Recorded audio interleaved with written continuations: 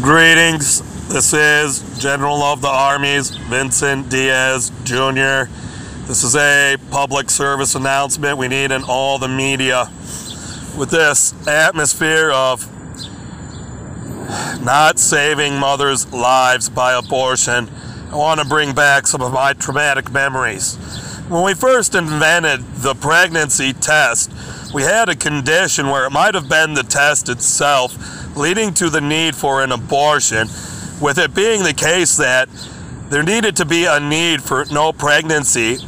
and a confirmation there was no pregnancy for survival of the mother, with it possibly being the test to cause the mother's death without abortion, causing the need such that with this test having gone positive and being a pregnancy in the shortest term possible, it then created the need for the Plan B pill and the abortion pill to save the lives of these mothers. Having the case where even in cases of malnutrition, these pregnancies that needed to be aborted immediately would be the end of the mother, like it was just one missed meal that finished the mother off by the end of a pregnancy term when she wasn't able to abort at the first sign of pregnancy.